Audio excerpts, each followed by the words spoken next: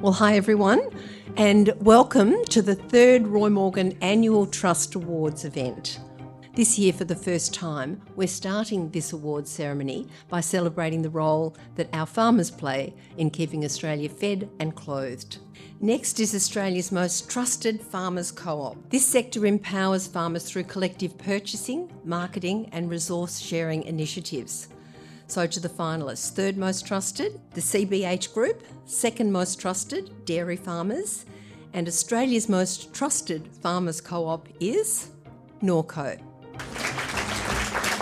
So Norco was established in Byron Bay in 1895. Norco is a 100% Australian farmer-owned dairy cooperative of 190 dairy farms in northern New South Wales and southeast Queensland. Please join me in welcoming Luke Couch. Thank you, Roy Morgan. First of all, it's an honour to be representing Norco, a business, and I noticed from the two previous recipients, tenure seems to matter. We celebrate our 130th anniversary next year, and so it's a great honour to stand up here representing the members of a relatively small co-op that's really punched above its weight for that 129 years so far, and geez, I'm looking forward to the birthday party next year. And thank you for Qantas for holding me up.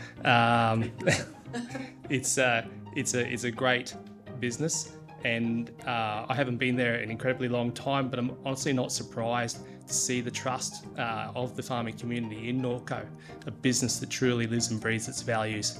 And I think this is going to be well received back in the office.